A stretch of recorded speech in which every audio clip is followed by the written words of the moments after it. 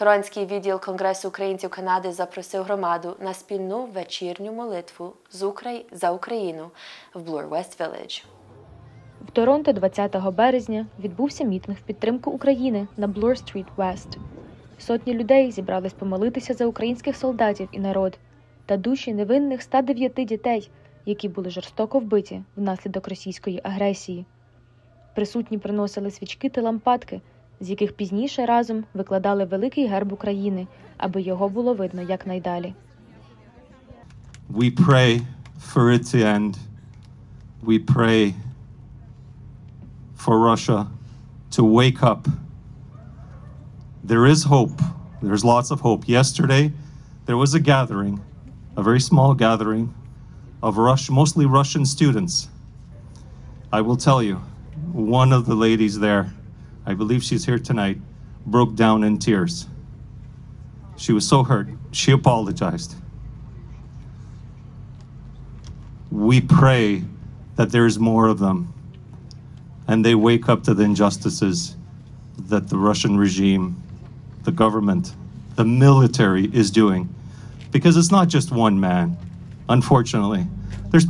There's soldiers dropping bombs on civilians. They know exactly what they're doing. It's hard.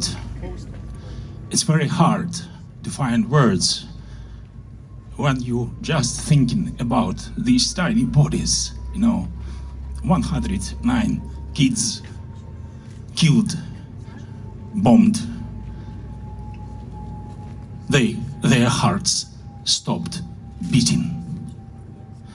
Their parents, grandparents will never hear their laughs. They will never laugh at their childish pranks. They will never know how they will grow, what their destinies would have been. Those kids have never heard about Ruski Mir, Russian world. They will never know about that. But we know now very well. Hypocrites in Kremlin, they say Russian world is the world of Tolstoy, Dostoevsky, Bolshoi theater, and this is humanistic, the culture of humanism. But we know how this humanism reveals itself in Ukraine. We should pray, we should ask God to take their souls to the heaven.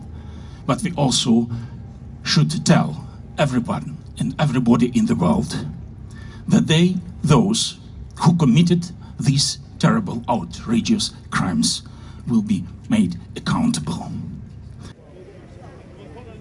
Tragically, there is worse yet to come for Ukraine.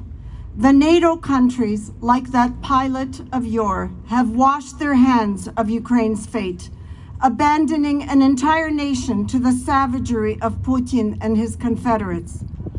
The latter's plans are plain. They seek not Ukraine's surrender, but a national extinction, the erasure of this country from the world's maps. Ukrainians never were Russians, are not Russians now, and certainly never will be after having suffered the devastation and dismemberments of the days of Ukraine's passion. In the wake of this Holocaust, what remains of the modern Ukrainian state will be buried. But do not think this represents any final solution to the Ukrainian question. I say to you now that it does not. For just as surely as Ukraine's crucifixion is upon us, so too Ukraine will arise from its Russian-dug tomb. With that Ukrainian resurrection, there will be a reckoning. Those who drew Ukraine's blood and those who abandoned Ukraine will not escape judgment.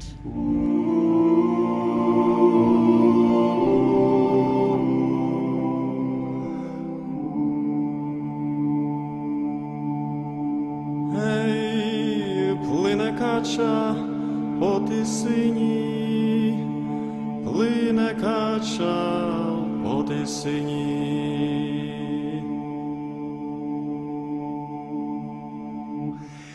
Мамко ж моя, не лай мені, мамко ж моя.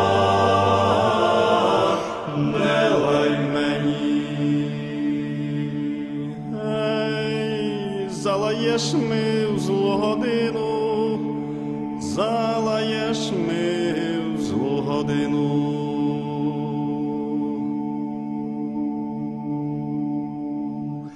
Сам не знаю, де погину,